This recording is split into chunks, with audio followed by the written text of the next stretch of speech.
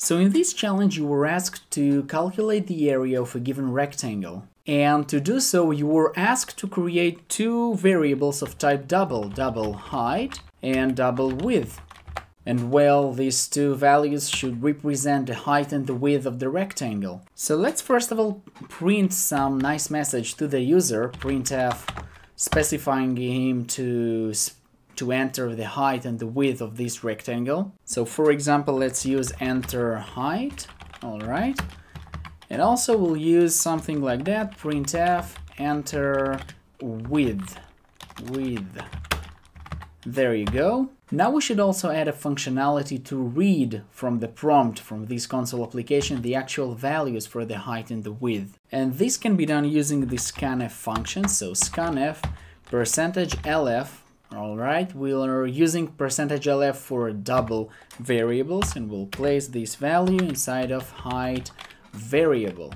So please note that we don't use here %d, which is used for integers, or %f, that is used for float variables. This variable is of type double. Alright, so also we'll add something like that, scanf, pretty much the same, %lf to place the value that we read from our prompt to the variable width, semicolon at the end. Very good. So at this point we should already have our two values that represent the rectangle's height and width. And now all that remains is simply to create another variable, another double variable, and call this variable area. This variable should hold the result of multiplying height and width to represent the area of this rectangle. So height multiplied by width, semicolon.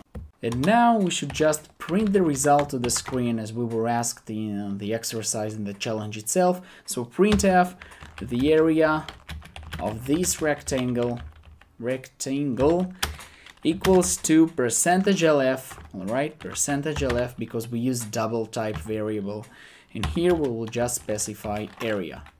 So now let's save it and build and run this program. And there you go, you can see your console application. And here is your first message. You use the printf command to display this text on this screen, so enter height. And here is a prompt.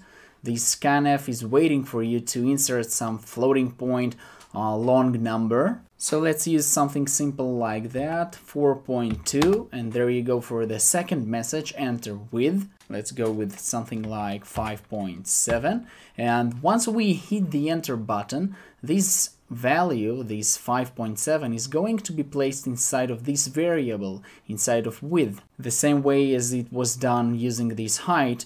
Where we just specified 4.2, it was placed inside of this variable. So let's hit the enter button, and there you go, you can see the actual message displayed here. The area of this rectangle equals to 23.94000. We can limit it, we've seen it in the previous section. We can limit it to just two numbers, two digits after the decimal point. So one last thing I want to add here is to use a new line between this information, this area of this rectangle, and separate it a little bit of this default message that it won't confuse you guys. So let's just add a \n here and save, build and run it once again.